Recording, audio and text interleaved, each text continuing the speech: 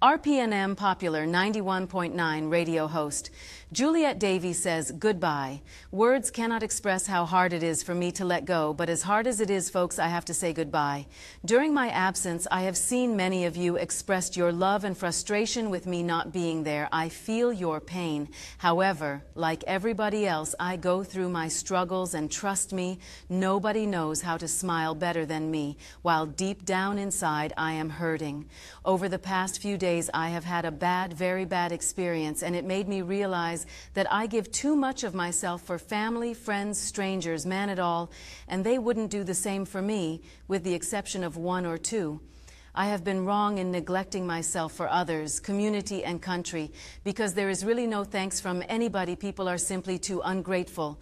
For most of my life, I made it through by the mercy and protection of God. Believe me, mankind have been after my flesh and soul, but He stood in my defense.